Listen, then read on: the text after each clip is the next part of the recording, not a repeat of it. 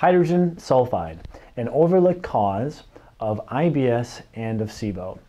Hi, this is Dr. Ruscio, and let's talk about a very interesting and very impactful study that relates to IBS and SIBO.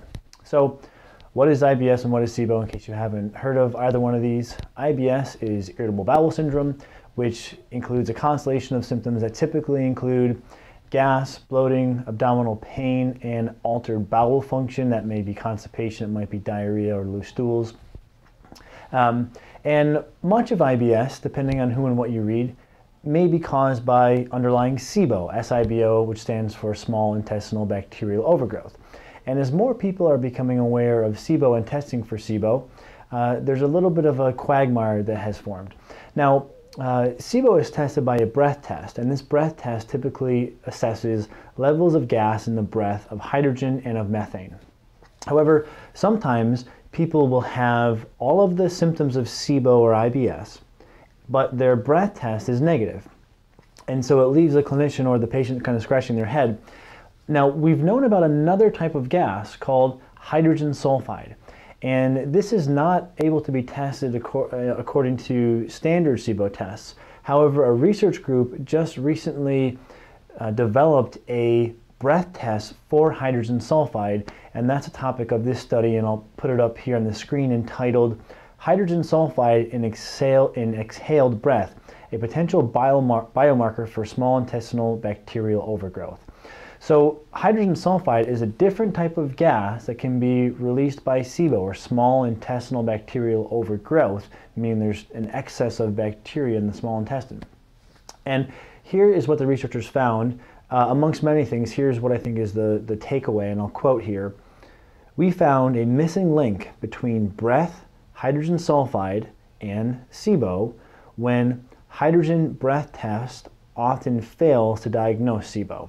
So essentially what they're showing is exactly what I said a moment ago. Someone has the symptoms of SIBO or IBS, the typical breath test is negative, and they then found that it was actually hydrogen sulfide that was positive. So it is pretty important for those who have either IBS or SIBO and are looking into if they have a bacterial overgrowth as a contributing factor, and the standard SIBO breath test has been negative. Now, what does this mean? Well, what it means is it may still make sense to treat for SIBO, even if you're if you have IBS symptoms and your SIBO breath test is negative, because what you may have is underlying hydrogen sulfide SIBO. Now, what about doing the hydrogen sulfide test? I don't believe this test is readily available. We're currently looking into it. This research group is located in India. I am not sure if their test is something that's going to be made commercially available, or is only locally available, or only available for their research purposes at this time. I'm sure eventually it will be more broadly available, but for right now it might not be a fruitful endeavor to try to do a hydrogen sulfide test. There is a hydrogen sulfide test via urine, but its correlation to SIBO and IBS has not been validated, whereas this test has, according to this study, been validated. But accessing this test might be a challenge. So what you can do, or what you can consider, speak with your healthcare provider about, is if you have the symptoms of IBS, gas, bloating, abdominal pain, altered bowel function, loose stools, diarrhea, constipation, and you've tested for SIBO, and SIBO is negative, you may want to consider a course of treatment for SIBO anyway, in case there's actually the hydrogen sulfide SIBO contributing to that. Now, in terms of treatment options, you may want to start with some of the less invasive treatment options for SIBO, like a low FODMAP diet, which can be helpful, or certain probiotics, or herbal antimicrobials that can kill SIBO, and or even a liquid elemental diet, and leave antibiotics as a last resort, because we want to try to mitigate any harm if we don't have a lab test that tells us you definitely need this treatment. So what I'm suggesting is you treat based upon symptoms, but you have to be a little more careful, a little more conservative with the utilization, in my opinion anyway, of antibiotics, unless you have laboratory evidence to support the use of the antibiotics. So we can use some of the great tools that we have in natural medicine, like low FODMAP, certain probiotics, liquid elemental diets, or herbal antimicrobials.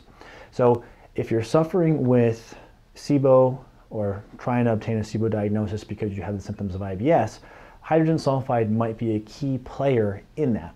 If you're working with a good clinician who's open-minded and also willing to go beyond just what lab tests say, you'll probably be okay and you'll probably have this all sorted out. But in case you're a little confused and trying to sort out why your lab tests and your symptoms don't match, hydrogen sulfide might be a major contributing factor to that. And that can lead you to a course of treatment that you can track to see if it helps you improve your IBS symptoms. So this is Dr. Ruscio, and I hope this helps you get healthy and get back to your life. Thanks.